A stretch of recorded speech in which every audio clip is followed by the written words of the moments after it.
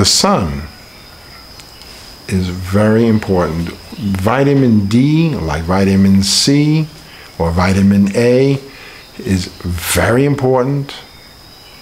When we're deficient in the sun, we become deficient in our exposure, we become deficient in vitamin D. Vitamin D is created through interaction with the skin and the sun.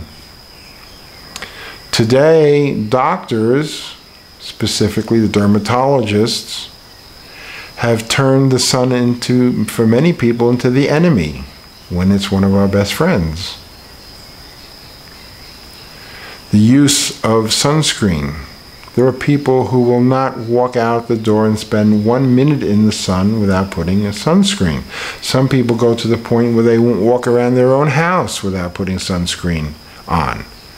What the field of dermatology has done is cut off people from their vitamin D. And this is showing up in many diseases, including cancer. My recommendation, and this is not easy because it depends on the weather, one's latitude, but getting exposure, whether it be through direct sunlight until one is a little bit pink. For cancer patients, this is very important. It's much better to take nutrients from the sun than it is to take vitamin D supplements. Though if one is in a high latitude or the weather is very cold and one cannot get to the sun, one cannot afford sun lamps or going to these centers where they have tanning beds. Radiation, natural radiation in the visible spectrum and into the infrared are healthy, are necessary. So don't pay attention to dermatologists.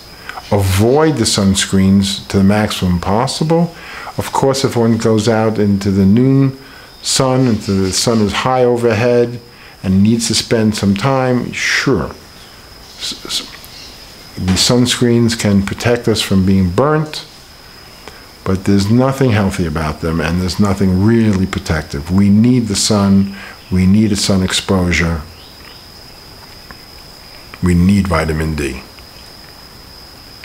So for patients who are fighting diseases, either increase their sun exposure, daily exposure to the point of getting a little bit pink is incredibly healthy.